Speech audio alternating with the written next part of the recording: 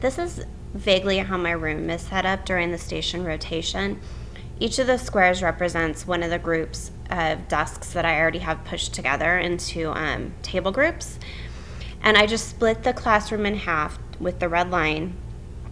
And half of the class rotates through 4 stations while the other class rotates through the same 4 stations simultaneously. So I basically have a parallel classroom where everybody is doing the same stations at the same time. I like to do this because for me it's not super realistic for my kids to run through 8 different stations. I like to keep the groups really small, so I would have to have that many stations for all the kids to be engaged at the same time.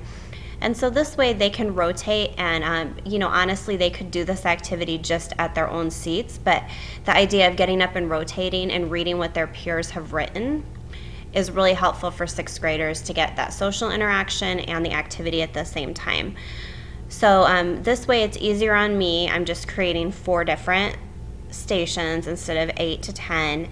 And also it goes quicker and all the kids get the same experience.